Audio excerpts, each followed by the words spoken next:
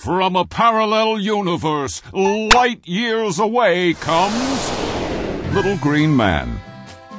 Whoa, where are we? Pluto. Turns out there's a civilization here. Neat. How are they doing?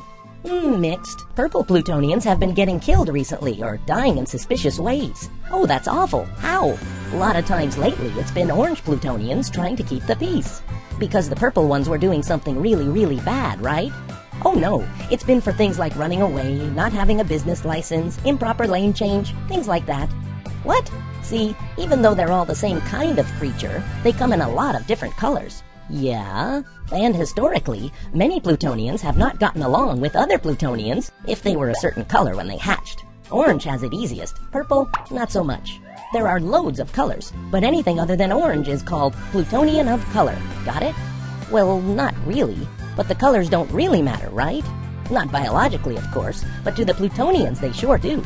Plutonians of color make up 60% of the prison population. 40% in prison are purple, even though they're only about 13% of the population.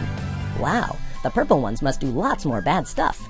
Not really. Orange, purple, blue, whatever. They all do bad things like drug crimes at about the same rate. But they sure go to prison at different rates. How does that happen? It's been like this and worse for a long, long time. Plutonians of color are way more likely to be pulled over, 3 times more likely to be searched and arrested, purple mortality is higher, poverty higher, their prison sentences are longer. You get the idea. I sure wouldn't want to be purple on Pluto. Makes me glad I'm pink. The pink ones here are kept as pets. Sorry.